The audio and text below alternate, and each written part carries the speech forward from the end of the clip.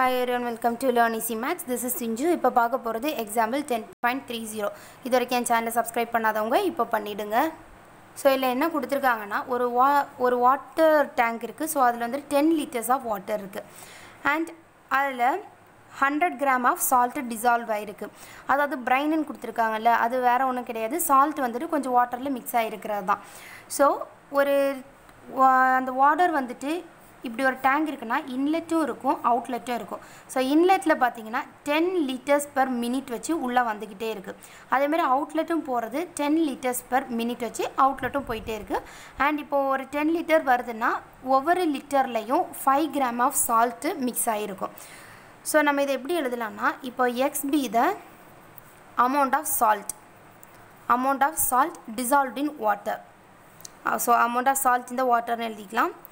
Okay, எக்ஸ்ன்றது amount of salt இந்த water. புக்கில் வந்து எக்ஸ் ஆஃப் டீன்னு போட்டிருப்பாங்க. அது வேறு ஒன்றும் கிடையாது. டீயை பொறுத்து அந்த சால்ட்டு சேஞ்ச் ஆகும். டைமை பொறுத்து சால்ட் அமௌண்ட் டிஃபர் ஆகிட்டே இருக்கும். அதனால் இதை பொறுத்து இருக்கிறனால எக்ஸ் ஆஃப் டீன்னு எழுதியிருப்பாங்க, அவ்வளோதான். ஸோ இப்போ சால்ட்டு சேஞ்ச் ஆகிட்டே இருக்கு இல்லையா? ஸோ டிஎக்ஸ் டிவைடட் பை அதை டைமை பொறுத்து சேஞ்ச் ஆகுறதுனால டிடி. ஸோ இந்த சேஞ்சஸ் எப்படி இருக்குன்னு பார்த்தீங்கன்னா, inflow rate minus outflow rate. அதாவது இந்த இன்ஃப்ளோ ரேட்டும் அவுட்ஃப்ளோ ரேட்டும் இதுக்குள்ளே டிஃப்ரென்ஸை பார்த்தாலே போதும்.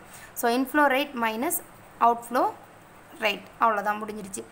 ஸோ இப்போ இன்ஃப்ளோ ரேட் ஃபஸ்ட்டு கண்டுபிடிக்கலாம். ஸோ இன்ஃப்ளோ ரேட் அதாவது ஒவ்வொரு லிட்டர்லேயும் 5 grams வச்சு வருது இல்லையா? இன்ட்டு மொத்தமாக ஒரு மினிட்டில் 10 liters வச்சு வருது. ஸோ 10 × 5 போட்டால் போதும். So 50 grams. அடுத்தது இதேமாதிரி அவுட்ஃப்ளோ ரேட் கண்டுபிடிக்கணும். ஸோ அவுட்ஃப்ளோ ரேட் பார்த்திங்கன்னா ஒரு 10 liter வச்சு வெளியாகிட்டே இருக்குது இல்லையா? அண்ட் 10 divided by இந்த டேங்கில் மொத்தமாக 1000 liters இருக்குது. ஸோ இதை ரெண்டத்தையும் டிவைட் பண்ணோம். ஸோ நமக்கு டிவைட் பண்ணால் 0.01 கிடைக்கும் இல்லையா? உங்களுக்கு ஈஸியாக இருக்கணும்னா டிவைட் பண்ணி பார்க்க தேவையில்லை. டிவைடில் எத்தனை ஜீரோஸ் இருக்கோ அத்தனை பாயிண்ட் இந்த பக்கமாக தள்ளி போனால் போதும். பாருங்கள், இப்போது ஒரு டிஜிட், 2 digit, 3 digit, மூணாவது டிஜிட்லாம் அங்கே 0 போட்டுக்கோங்க. ஸோ 3 digit தள்ளி இங்கே இந்த மாதிரி பாயிண்ட் வச்சுக்கிட்டா போதும். பாருங்கள், 0.01 வந்துடும். ஸோ அவ்வளோதான், டிவைட் பண்ணி பார்க்கணுன்னு கிடையாது. இந்த அவுட் ஆகிறது இன்ட்டு அதில் இருக்க amount of salt. So into X போட்டுக்கணும், அவ்வளோதான். இப்போ இதில் சப்ஸ்டியூட் பண்ணிடலாம்.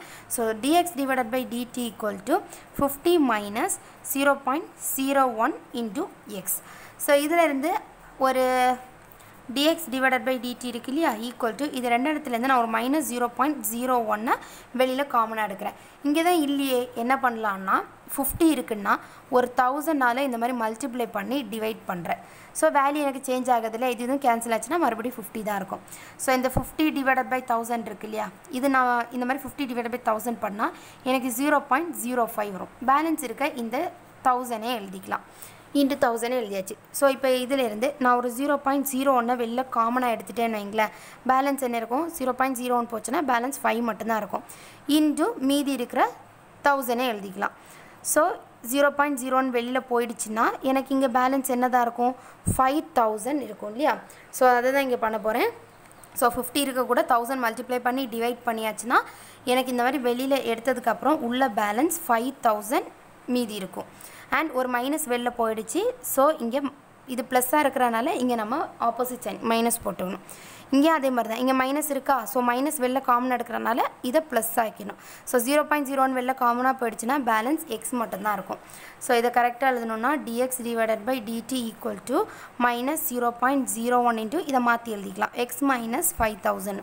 இப்போ எக்ஸ் எல்லாத்தையும் ஒரு சைடும் டி எல்லாத்தையும் இன்னொரு பக்கம் கொண்டு போயிடலாம். ஸோ டிஎக்ஸ் டிவைடட் பை இந்த டைம் இந்த சைடு வந்துச்சுன்னா X minus 5000 equal to minus 0.01 dt இந்த பக்கம் வந்துச்சுன்னா மல்டிப்ளிகேஷனில் வந்துடும்.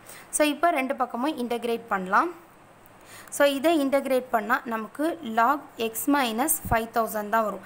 செக் பண்ணிக்கோங்க வேணா. எப்படின்னா இப்போ log x மைனஸ் 5000 இருக்கு இல்லையா? ஸோ இதை நம்ம வேல்யூ பார்த்தோன்னா 1 டிவைடட் பை இங்கே என்ன இருக்கோ அதை அப்படியே போட்டுருவோம். இன்ட்டு எக்ஸை டிஃப்ரென்ஷியேட் பண்ணால் நமக்கு dx வரும். ஸோ நமக்கு இதுதான் இங்கே தேவை இல்லையா? பாருங்கள், dx divided by X minus 5000. So நம்ம இதை இன்டகிரேட் பண்ணால் நமக்கு இதுதான் வேல்யூ.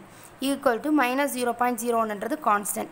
டிடியை டிஃப்ரென்ஷியேட் இன்டகிரேட் பண்ணால் நமக்கு டி ப்ளஸ் ஒரு கான்ஸ்டன்ட் டேர்ம் சேர்க்கணும். ஸோ நான் அதை லாக் சின்னு வச்சுக்கிறேன். ஏன்னா இங்கே லாக் இருக்கனால லாக் சின்னு போட்டுக்கலாம். லாக் எக்ஸ் மைனஸ் 5000 இந்த ப்ளஸ் லாக் சி இந்த பக்கம் வந்தால் நமக்கு minus lock C equal to minus 0.01 t. இப்போ நமக்கு log a minus log b இந்த மாதிரி இருந்துச்சுன்னா அது சிம்பிளா log a divided by b ன்னு எழுதிக்கலாம் இல்லையா சோ அதே மாதிரி தான் எழுத போறோம் so log x minus 5000 divided by c equal to minus 0.01 t ன்னு எழுதிக்கணும் இப்போ ரெண்டு பக்கமும் இந்த மாதிரி anti log எடுக்க போறேன் சோ log anti log இங்க கேன்சல் சோ பேலன்ஸ் என்னதான் இருக்கும் நமக்கு x minus 5000 divided by c equal to e power minus 0.01 into t ன்னு இருக்கும் இப்போ c இந்த சைடு விட்டுடலாம் so x minus 5000 equal to c e power minus 0.01 t ன்னு ஆயிடும் and இந்த minus 5000 அந்த பக்கம் விட்டுடலாம் so x equal to minus 5000 இந்த பக்கம் வரும்போது plus 5000 plus இந்த c e power minus 0.01 t so இதை நம்ம இப்போ first equation வச்சிடலாம் இனி क्वेश्चनல கொடுத்திருக்க ஹிண்ட தான் யூஸ் பண்ண போறோம் இனிஷியலா அதாவது t = 0 வா இருக்கும்போது நமக்கு 100 கிராம் ஆஃப் salt dissolve ஆயிருந்துச்சு இல்லையா சோ x =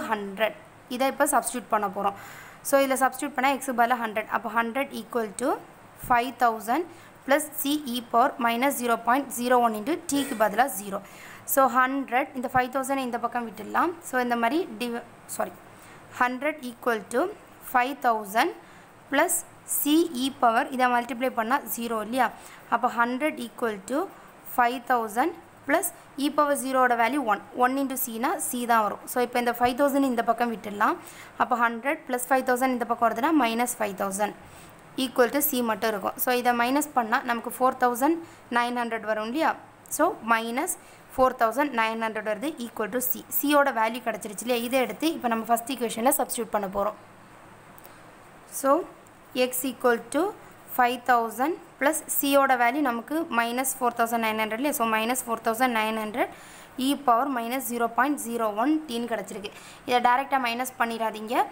ஓகே இப்போ இதுதான் நம்மளோட ஆன்சர் அதாவது amount of the salt in the tank at time t அதாவது amount of salt at time t ஏன் அப்படினா நமக்கு இதுதான் amount of salt இதுதான் time t ஒண்ணில் நமக்கு வந்துட்டு இப்ப t = ஒரு 10 hours அப்படினு கொடுத்திருந்தாங்கன்னா 10 hoursல ஒரு 15 minutes அப்படினு கொடுத்திருந்தாங்கன்னா இதுல நம்ம 15 சப்ஸ்டிட்யூட் பண்ணி பார்த்தாச்சுனா ஓகே அப்போ salt எவ்வளவுன்னு பார்த்தா நமக்கு இதுல 15 சப்ஸ்டிட்யூட் பண்ணா போதும் சோ இது e ஓட இந்த e பவர் இந்த வேல்யூ எடுத்து இத சப்ட்ராக்ட் பண்ணிட்டோம்னா இவ்ளோ amount of salt தான் இருக்கு அப்படின்றது நமக்கு தெரிஞ்சிரும் so amount of salt on time t னா x = 5000 minus 4900 e power minus 0.01 t so அவ்வளவுதான் இந்த சம் just அந்த amount of salt ன்றது x time ன்றது t அது ரெண்டு மட்டும் தான் நமக்கு unknown-ஆ இருக்கணும் அதனால தான் c ஓட வேல்யூ நம்ம கண்டுபிடிச்சு சப்ஸ்டிட்யூட் பண்ணிட்டோம் so thank you don't forget to subscribe my channel